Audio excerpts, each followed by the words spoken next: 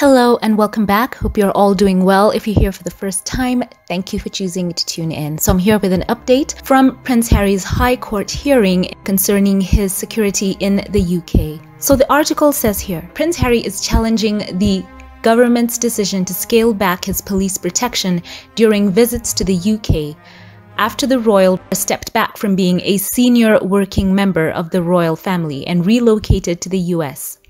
While most cases are open to the members of the British public and the press, Harry's legal battle was bound by a privacy order, a copy of which has been obtained.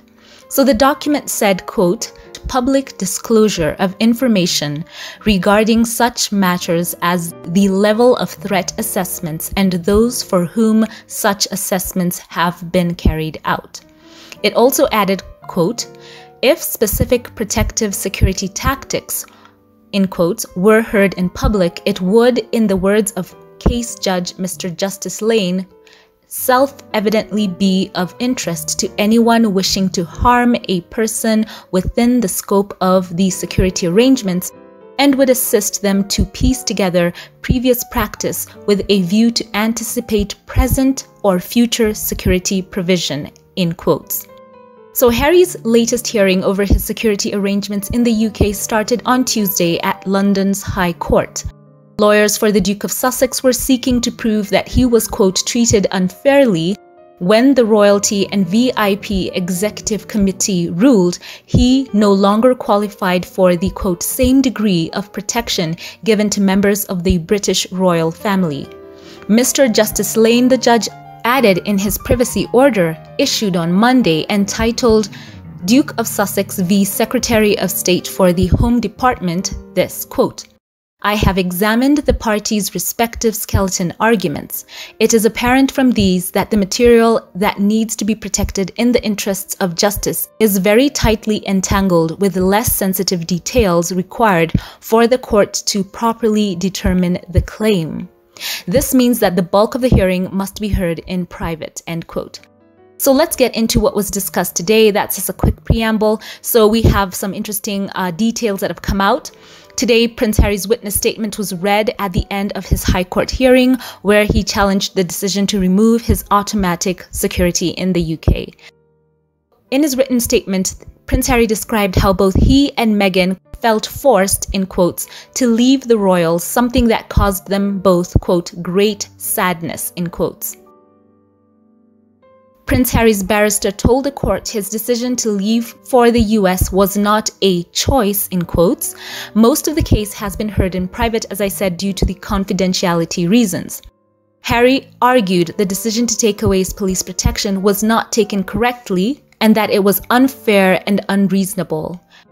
So in his written statement, Prince Harry said this, quote, it was with great sadness for both of us that my wife and I felt forced to step back from this role and leave the country in 2020. The UK is my home, and the UK is central to the heritage of my children. It is a place I want them to feel at home as much as where they live in the United States. This cannot happen if it is not possible to keep them safe when they are on UK soil. I cannot put my wife in danger like that, and given my experiences in life, I am reluctant to unnecessarily put myself in harm's way too, end quote.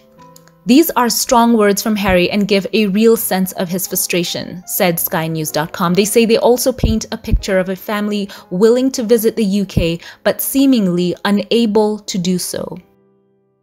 And there could be one other issue in this legal case. The Home Office said Prince Harry had left it too late to bring his case.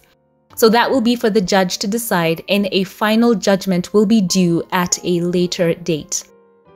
So what do you think of Prince Harry's statement? What a strong statement. And as I've said before on this channel, I've always had a sense that, yes, though Prince Harry does call the US his home, and it's his adopted home, but there is still a desire in his heart for his children to know his own birth home, the UK.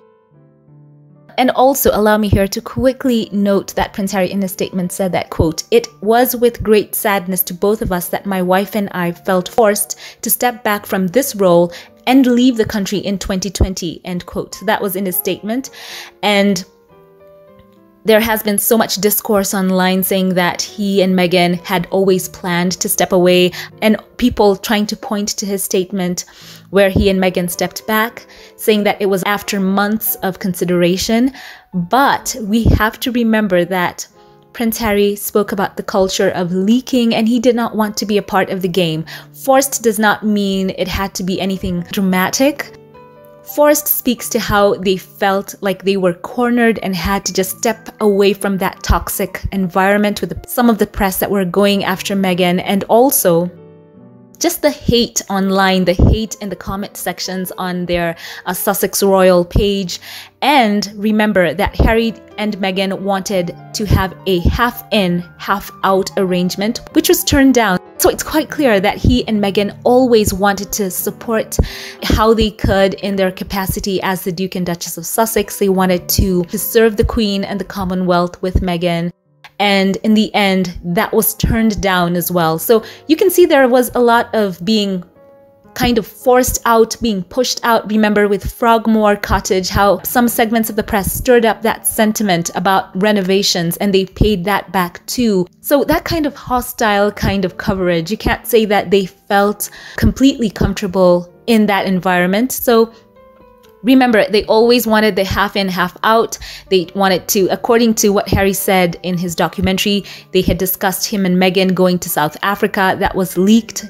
They also wanted to be in Canada. That didn't work out. And in the end, they were staying in the US first and foremost under the care and love of Tyler Perry, who stepped in for them, paying for their protection as well. So, you know, you can't say that it was a plan from the get-go if Tyler Perry was just having to swoop in, you know, as some kind of masked Zorro in the wings to kind of help the couple out. They had to leave Canada, their security was withdrawn and all of that. So yes, there was an element where it makes sense for him to say that they were forced out.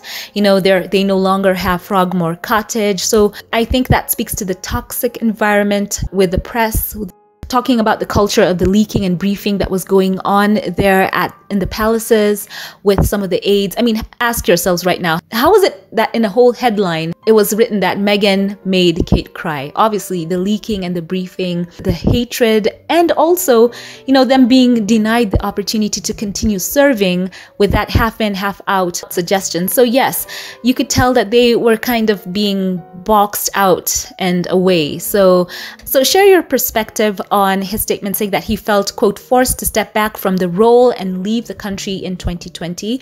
Share your thoughts on that in the comments section below. So what do you think of Prince Harry's statement? A strong statement. And as I've said before on this channel, I've always had a sense that there is still a desire in his heart for his children to know his own birth home, the UK. And it is so much more nuanced and quite complex than people just simply saying that he has found a new home and he needs to forget about his home country. There is a whole culture there, a culture that he is proud of. And I've said it time and time again that he has strongly indicated that he wants his children to know about his birth country. I'm sure he wants to have his kids embrace the culture and get to know more, study more about what they're all about. You can imagine that there is a whole history there for the children, not only on his father's side, but on his mother's side as well. Prince Harry does have family from the Spencer side, and I'm sure the children would also like to know that side of the family as well. So, you know, for those of you who are my audience, especially in the UK, share your thoughts on how you have received the statement, knowing that Prince Harry does have a yearning for his children to know his home country and want them to feel safe. And also share your thoughts for everyone else all around the world. I know everyone has their points of view that are quite valid. We know for a fact that Meghan has been quite unfairly treated in some segments of the press there in the UK, and there has been quite a lot of hate stirred up against her. We saw her speaking about this quite candidly. You know, there is that side, and also bringing back the major concern whereby former members of the London's Metropolitan Police, who also spent time with the forces Parliamentary and Diplomatic Protection Branch had admitted to sending offensive and racial social media messages about Duchess Meghan and others as well. So, they were investigated in a BBC investigation, and it sparked an internal police inquiry. Some of them have been tried, and this case has been seen repeated quite a couple of times. So that is a valid concern for sure. So yes, this is quite a complex situation, but here, this is a very strongly worded witness statement by the Duke of Sussex.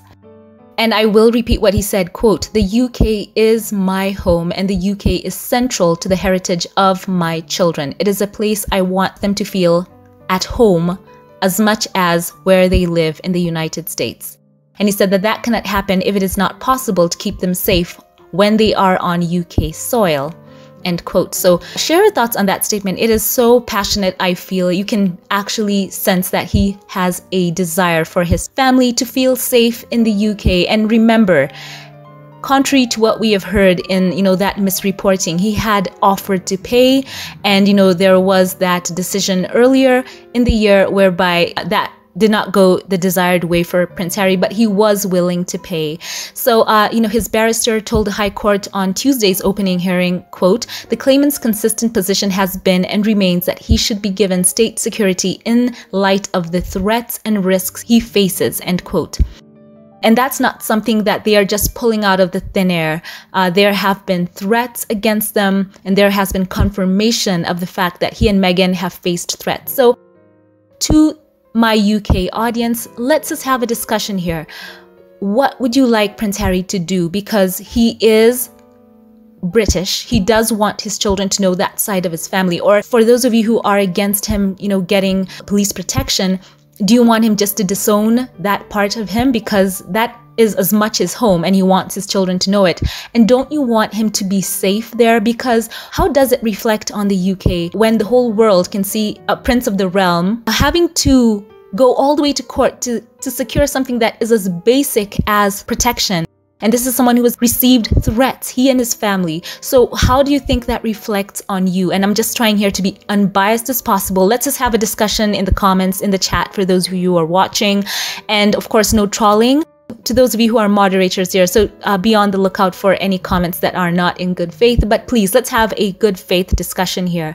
What would you like Prince Harry to do? Some of you do not want him to have protection.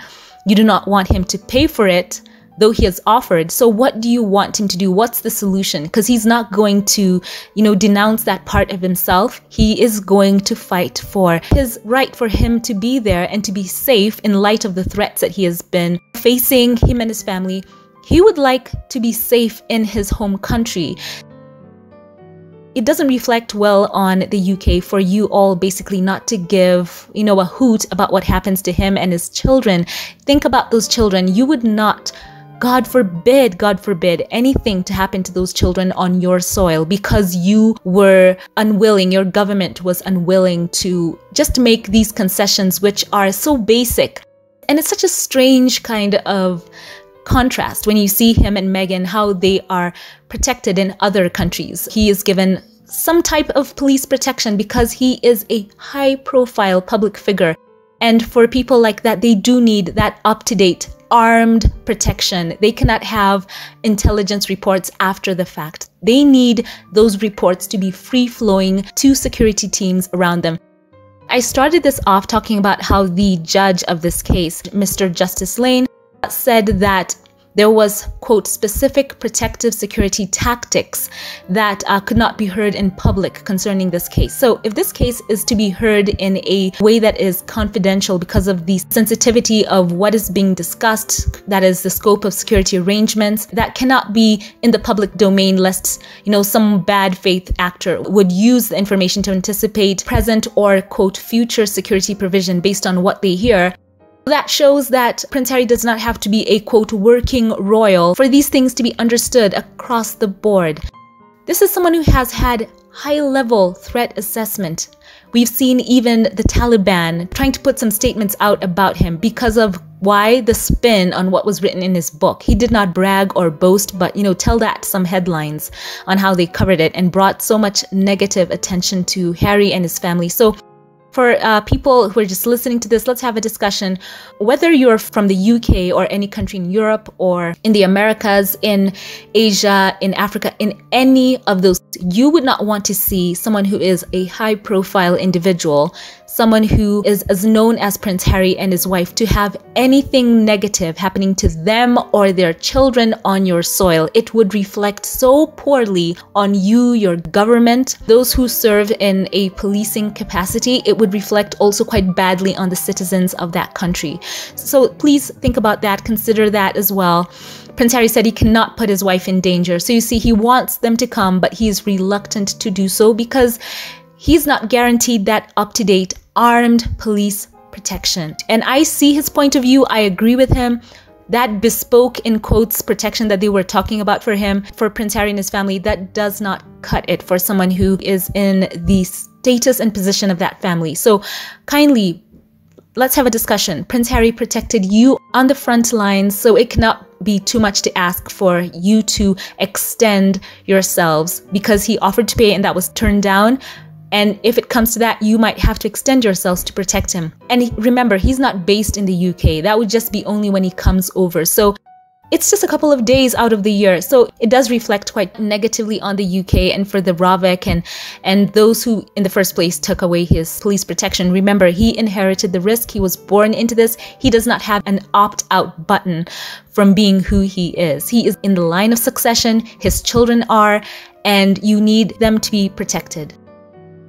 So much to discuss here. Share your thoughts in the comment section. Also, Prince Harry saying that he felt he was, quote, forced out. So just share your thoughts on all this in the comment section below. As always, before we log off, allow me here to thank those who support this channel financially and shout out a couple of you by name. A very special thank you to you. Diana Anima Sean, thank you for choosing to be so generous and kind towards my work here. I cherish you and how loving and so supportive you've been. Thank you so much for your comments, and I love your inspirational messages on Twitter or X. Thank you. I follow you there as well. Thank you. Thank you. I love you. A very, very special thank you to Ray Raquel. Words can't express how I'm so moved by your giving. I'm so glad that you've chosen to accompany me here on this YouTube journey and for being a part of my work here. You are so special and I love you. God bless you.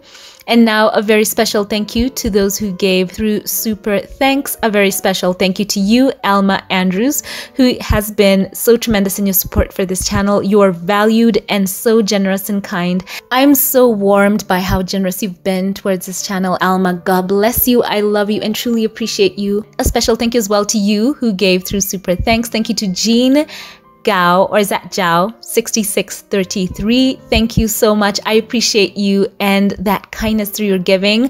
May God bless you. Thank you as well to you, Patricia Crenshaw, who is also one of the channel supporters here. Thank you so much for how you've been so giving towards me. Thank you for always making me feel so loved and for thinking of me. Thank you for always believing in me. You are such a gift and you have been there for me throughout this year, and I truly love you. Thank you.